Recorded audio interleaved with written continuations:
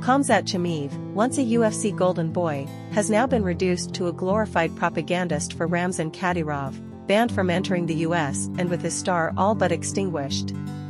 Less than a year after Khamzat Chimaev took the MMA world by storm in 2020, when he won a record-setting 2 fights in 10 days in the UFC, the Chechen superstar took to social media to hint at his retirement. "Thank you all so much for supporting me in my journey in this sport," he said in an Instagram post that has since been deleted. "I think I'm done." Chimaev, who was just 26 years old at the time, was suffering from complications stemming from the coronavirus, which he had contracted a few months earlier.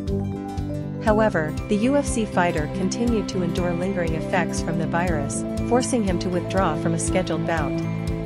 He was flown from Europe to the United States for treatment, but later posted a picture on his Instagram story that showed a spray of what appeared to be blood in a sink.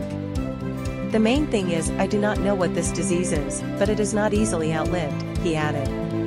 Despite clearly suffering from long-term effects of COVID-19, Chimaev's retirement did not last, as he received a phone call from Ramzan Kadyrov, the strongman leader of Chechnya who also happens to be a close ally of Russian President Vladimir Putin.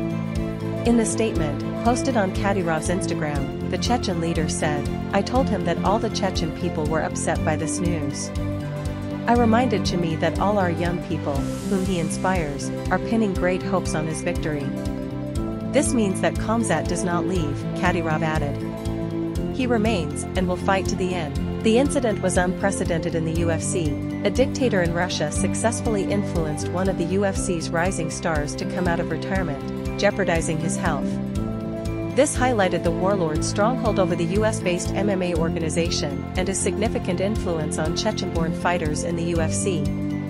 It also marked a pivotal turning point in their relationship, one that would greatly benefit Chimaev while simultaneously leading to the downfall of his once flourishing UFC career.